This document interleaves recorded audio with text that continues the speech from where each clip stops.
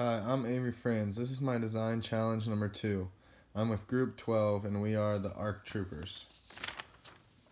Our management myth is the manager is a reflective, systematic planner. The evidence of this issue is overwhelming, but not a shred of it supports this statement.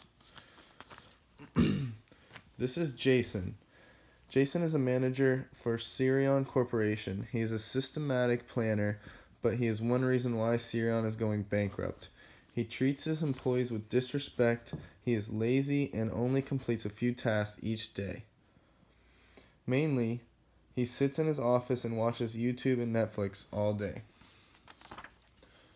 This is Jack. Jack is a successful manager for Anklet Corporation and runs a $1 million anklet store. He is relentless, hardworking, and completes hundreds of tasks each day. He comes to work on time